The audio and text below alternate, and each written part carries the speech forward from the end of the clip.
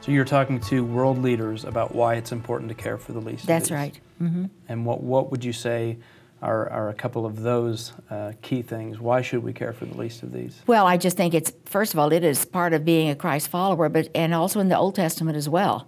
When we find the gleaner's piece in the Old Testament, where part of the law, and it was situated right in the part in Leviticus where it says, do not steal, but your fields, you're to leave the corners of your fields for the widows, the orphans, and the aliens.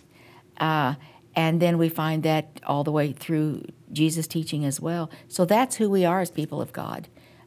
We really can't live any other way if we're really going to be the people of God. It is about caring for the least of these, caring for the widows, the orphans, the aliens, the poor.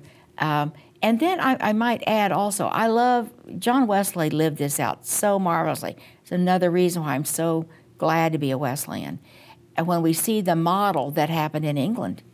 And so that's such an example of the power of the Holy Spirit that transformed lives, but then came along and transformed culture, And it was, Wesley, I'm sure had he not been kicked out of the church and had to go out to the coal fields, he would have never seen poverty, or he would have never been in touch with poor people.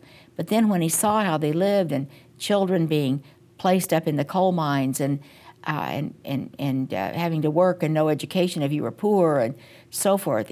And then changed the laws on this. He didn't just say, oh, isn't that terrible? But we're going to change this. We're going to change. That system is evil. Mm-hmm. I always loved the one on the corn laws where the price of the price of grain had become high because they were making a lot of money on ale. And poor people couldn't buy bread. So I think in our day we'd have said, okay, everybody go to the grocery store, buy bread for the poor people and take it down. But that isn't what Wesley said. No, we're going to change the law so poor people can have dignity and buy their own bread. And so that's what they did.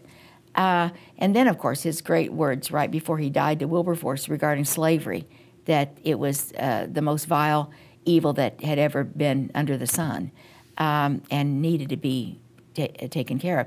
So I believe but that can't happen unless we have the power of the Holy Spirit at work in that process. Mm-hmm. So that's why I believe that, and then of course the historians tell us that what happened in England, England was saved from the bloody revolution that France had because of the revivals and the structural and social change that took place. That just happens. When we talk about revival, I think that true revival impacts the culture. It isn't just feeling good for a while. It is not just personal, but it will impact an entire city, an entire community, an entire area. That's where the change comes.